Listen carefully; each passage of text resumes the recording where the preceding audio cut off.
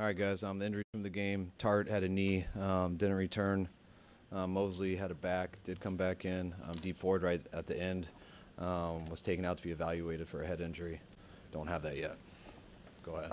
Kyle, what did you tell your team after this, and just how do you assess where this team is right now after this game?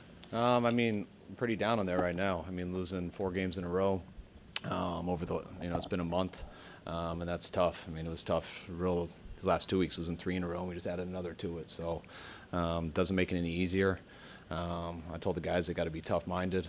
They got to stick together. I think we got guys with high character in there. I think we got good enough football players, and we got to handle whatever we're going to get, and we got to come back and play better next week for Chicago. Do you think the team has been tough-minded and has stuck together? Has stuck together? Do you think the team? You said you told the team to be tough-minded and stick together. Do you think they've done that up to this point? Yeah, I think they've definitely done that. Yeah, I've never felt anything close to our team breaking. What's been going on this season with the defensive pass interference penalties, and why hasn't that been rectified after all this? We're not doing it good enough. It's been a struggle all year. Today was the worst. It's always harder getting your footing out there and stuff, but it is for them also. And until the end, until they started making some of those, we gave them way too many explosive freebies, and especially those 2 touchdown drives in the first half. What did you see in the? Went on to the challenge, but it seemed pretty clear that you couldn't really get anything from it. Yeah, that was a mess up by us. I didn't see it at all. I'm looking down, looking at the stuff, and we knew that there was a fumble. Everyone was yelling that there was a fumble and stuff, and to throw it, and then it was very weird, but the headsets completely went out, and that's why if you guys see me sitting there talking to the guys, I was like, I threw it because we thought it was a fumble, but I can't get a hold of anybody. They were going to give it back to me. They said it was all right. Let me take it back, but NFL called in and said I had to stick with it. So once we talked to them, we knew we were kind of screwed on it. What were the elements like today, and how did that affect quarterback play in Jimmy Garoppolo's play? I think we we struggled to throw and catch a lot more than they did. That's what it looked like. Kyle, what happened in the second quarter? You guys got off to a fast start offensively, didn't have a first down in the second quarter. What adjustments or changes did they make there? Nothing. Nothing changed fronts or coverage-wise the entire game. I think we came out hot the first quarter. I think avoided all those third downs on the first drive, from what I remember. Had the run game going and a few things off of and got the explosives. And for about 2 quarters after that, I felt like it was always 3 and out. We couldn't make the big play, whether it was on a pass or a run. And when we couldn't make the big play, it means you got to do well on third down, and I think you guys saw how that went. I know you probably don't want to make roster declarations now, but 4 straight losses, do you have to start looking at some personnel changes? And I think we have changed personnel a lot each week in these 4 games. So I'm not sitting in to go and make something drastic right now. I'll go evaluate the tape and stuff, and hopefully we'll get a couple more guys back this week. But we'll look at what gives us the best chance, and we'll evaluate those guys through the week and build off of that. Will you stick with Jimmy Garoppolo as your starting quarterback next week against the Bears? Well, I would guess so. I'm going to watch this tape and see if guys are healthy, first of all. I don't even know where our guys are at. It was good for Jimmy to be able to get healthy enough to play in this game today. You acknowledge the pass defense issues. What can you do next? Can you make some personnel changes? Can you change the scheme? How can you try to fix those pass interference? You got the guys that you have in your building, and you can just, every time a guy messes up, you can change and give someone else a shot. But, we work pretty hard at that, and so do our guys did throughout the week to try to get the best guys out there. Obviously today, it did not improve. It's going to be real tough to get guys off the field with those PIs, and, stuff isn't going to get better if we can't fix it. Jimmy had a couple of nice throws in the first drive when he rolled to his opposite side, and then he had the one real strong drive in the fourth quarter where they 3 passes and you get a touchdown. And other than those 2 drives, what went on in between? We didn't get a big play in those others. We had a couple opportunities for them, didn't get them. On that first drive, we hit all of them. On that last drive, we hit all of them. Both of them, I believe, we avoided third down on all of them and got a bunch of explosives, and it seemed pretty easy. And it's tough to get explosives every drive. We had a few opportunities big time for it. I think one, we had a legal guy downfield. One, we had a holding, which I think we had Ayuk alone across the field, and it ended up getting tipped with the holding before he could let it go. So you come up short on those explosives, and when you don't get those explosives, you got to either move the chains running the ball, or you got to be able to do something on third down, and we didn't do anything on third down today. Well, like any coach in a 4-game losing streak, you're getting some scrutiny here. Do you think you deserve it? Yeah, you lose 4 games in a row. I'm the head coach of this team. I expect it, and I deserve it. Have you felt like you've gotten a play-calling rhythm for a full game this season? Do you feel like that's working out okay? No, I don't think I've gotten a great rhythm.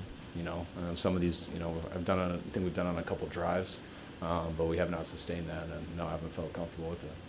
What did the Colts do in the second half that made it difficult for you guys to run the ball the rest of the way? What's that? What did the Colts do in the second half that made it difficult for you guys to run the ball? I mean, they were playing 8-man fronts all the way until we scored on that drive with those 3 passes in a row. They were doing 8-man fronts the whole game until those last 2 series. And when you do that, you got to cut somebody out of a gap. I don't think we did a great job of doing that, and we couldn't get through that front 8. Kyle, you said Friday, if the conditions, were going to who they were going to favor. I mean, they outscored you 30-9 after things got really, really bad out there. Why do you think it was that they were able to function so much better in that? I don't know. They did better in the rain. There's not one answer for that. They got 53 guys, we got 53 guys, and they obviously handled the conditions better. Mitchell got off to such a good start on that first drive, and it just didn't seem like he got the ball repetitive. Do you wish he got the ball more as the game went on? Were there certain plays where he said, I should have ran him instead? When you go 3 and out as many times as you did, there's going to be a lot of things you wish you did more. But I don't think we got those drives. I felt like we played in the first quarter, and I felt like we played in the fourth quarter, and everything in between seemed like we couldn't make a big play on first or second down, which does happen, but you got to move the chains on third down so you get another set of calls, and we didn't do that. How do you think Jimmy played, and did you think he was hindered at all by the calf injury? It didn't look like it to me. You can ask him on that, but I didn't see that, and I think the whole offense and the whole team didn't play good enough. How do you feel Jimmy Garoppolo's decision-making was today?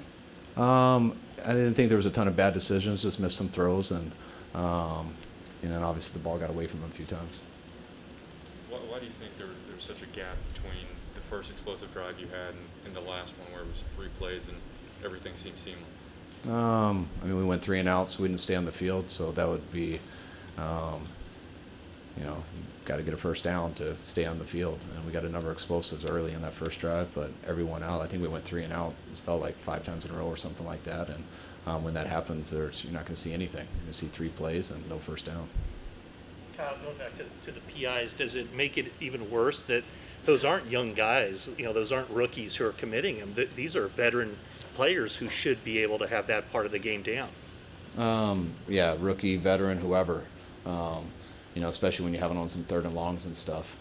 We can't give them the freebies. We got to make them earn it, and we didn't always do that. Take 2 more. Would you say it's more execution, a lack of discipline, and things that aren't working with the offense? It's a lack of discipline when you get a couple penalties. We can do better at that. There's times I don't think we throw and catch very well. And then you got to make some big plays, which we had a chance in the run game early on, but we didn't get that going for, 3 quarters after that. So it's a combination of everything. You mentioned you would guess Jimmy Garoppolo would start next week, but what's your process going to be over the next few days when you try to make that determination? That's like, I got a whole team to worry about. I'm not just thinking about the quarterback situation right now. I'm going to evaluate everything, see where our team's at, see what gives us the best chance to beat Chicago, and see what our options are. That's what you go into each week, finding out your options. We had 2 quarterbacks who were hurting this week. Jimmy was able to come back and play. We'll see if Trey can next week. Still not sure yet. But I got a lot of things to figure out. All right, thanks, guys. Thanks, guys. All right, so the Niners fall at home to the Colts. Colts played very well in the rain, drew a lot of pass interference penalties. That was a lot of the center of Coach Shanahan's press conference. He's obviously not happy with the penalties or the way that they pitched it or caught it in their pass game. So what does this mean going forward? More straight ahead right here, the HQ. Do you want a sports network that delivers everything that matters about the game? The highlights, the picks, the instant analysis, no yelling, no fake debates, no politics. Hit the subscribe button and never miss a moment.